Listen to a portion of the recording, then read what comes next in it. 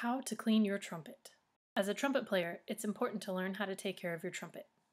In this video, you'll learn how to properly clean and care for your instrument step by step. Once a month, you'll need to give your trumpet a bath. Remember, you blow warm, moist air into your trumpet every day. What grows in warm, moist, dark environments? A lot of gross stuff. So take care of your trumpet and give it a bath once a month. Before you get started, gather all the materials you'll need. You'll need a bathtub or large sink, 2 old towels, don't use mom's good towels, liquid dish soap, and your trumpet cleaning kit. To get started, line the bottom of the tub with one of your towels to help protect your trumpet from dents. Run room temperature water in the bath. Make sure the water isn't hot or cold, or you may ruin your trumpet. You'll want just enough water to cover your trumpet. Add a few drops of a good grease-cutting dish soap like Dawn. Now you're ready to disassemble your trumpet. It's important that you are gentle with your trumpet throughout this process. Never try to force a stuck slide by using anything other than your hands. Brass is a very soft metal and is easily damaged. If you can't remove a slide, simply leave it in place and continue the process. You can bring your trumpet in and our repair technicians can pull the slide safely for you. The first step in taking your trumpet apart is to remove the valves. Unscrew the valve caps one at a time and pull the valve straight up. Gently set the valves on the towel in the tub. On the bottom of your trumpet, unscrew the valve caps and gently place them on the towel in the tub. Now, pull out your tuning slide. Remember, the metal is actually very soft. Pull the slide straight out to avoid bending the metal. Place the tuning slide on the towel in the tub.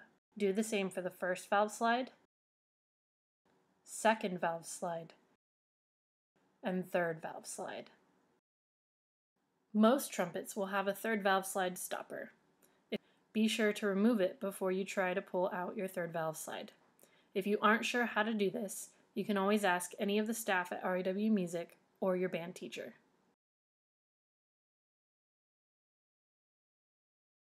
Now that all your valves and slides are in the bath, go ahead and carefully place your trumpet in the bath. The water should cover your whole trumpet. Make sure the trumpet is laying with the second valve slide ports facing up.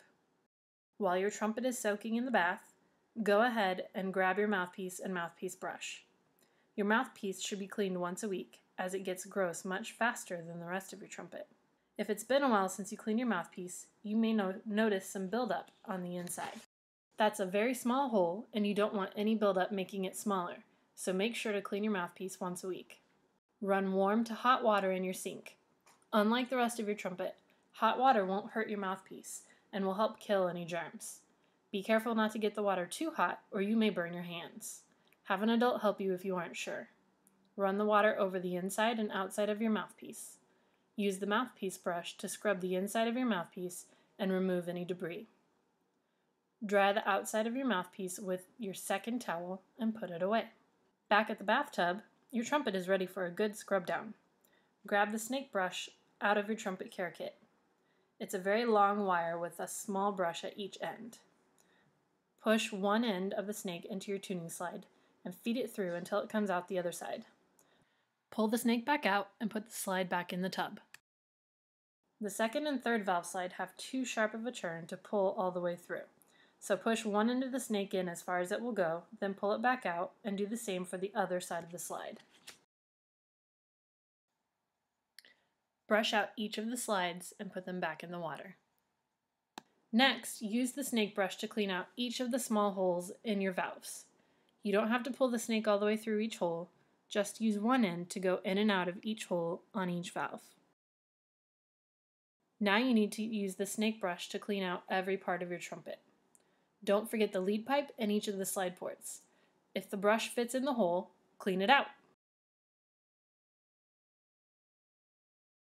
At this point, you may notice your water is a little dirty if you haven't cleaned your trumpet in a while. Don't worry, that's a sign that your trumpet really needed a bath.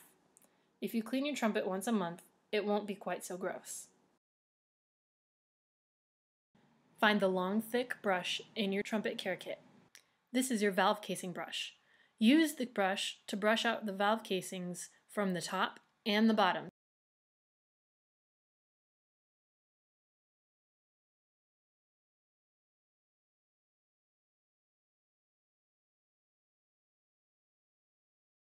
Your trumpet is all clean and ready to be put back together.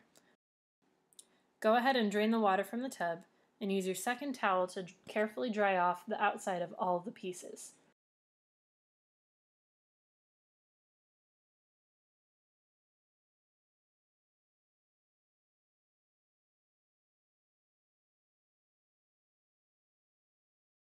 Make sure all the water is out of the inside of the slides and valves by turning the pieces a few different directions.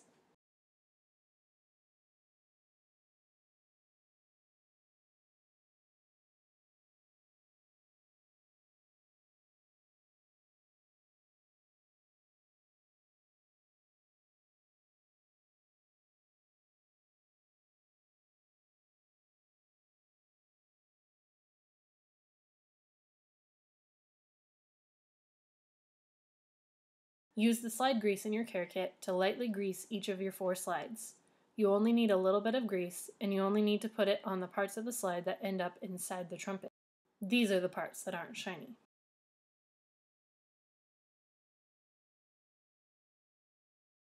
Slide your third valve slide back into place. Be gentle. Remember not to try to force it. Make sure everything is lined up and it should easily slide in place. Remember, the water key should point down. Once the slide is in place, you can reattach the third valve slide lock. Next, replace your second valve slide. If the slide has a button on one side, the button should face away from the trumpet. The second valve slide is the easiest to bend, so make sure everything is lined up before you push, and don't try to force it. Now replace the first valve slide. The saddle should point up.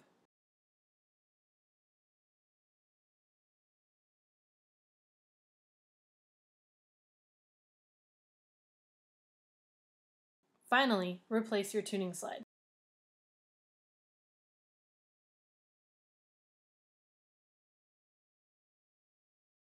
Make sure the water key is pointing down. If one side of the slide is longer than the other, get that side started and slide it in until the second side meets. Line up the second side and gently push in. If you used too much slide grease, you may notice the excess grease has squeegeed off and sits where the slide meets the trumpet. Use an old cloth to wipe off the excess. Turn your trumpet upside down and gently screw the valve caps back in place. It may take a few tries to get them started, but be patient. The brass of your trumpet is softer than the metal caps, and it is easy to get them cross-threaded. Make sure the cap is sitting level and is turning easily. If you have trouble, you may need to ask an adult to help. On your valves, you'll find a number, 1, 2, or 3.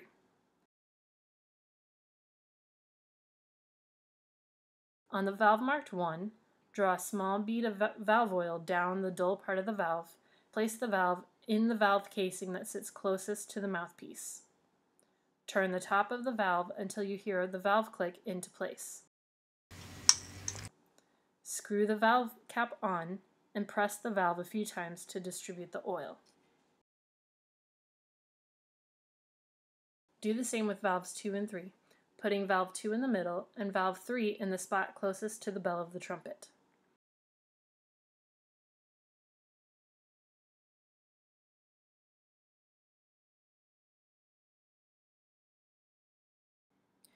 If you have the Amada type water keys, put a drop of valve oil in each water key.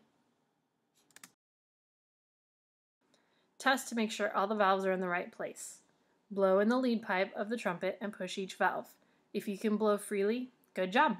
Your valves are in proper position. If you can't blow through the trumpet, you have a valve turned wrong or 2 valves mixed up. Double check to make sure each valve is in the correct slot and securely clicked into place.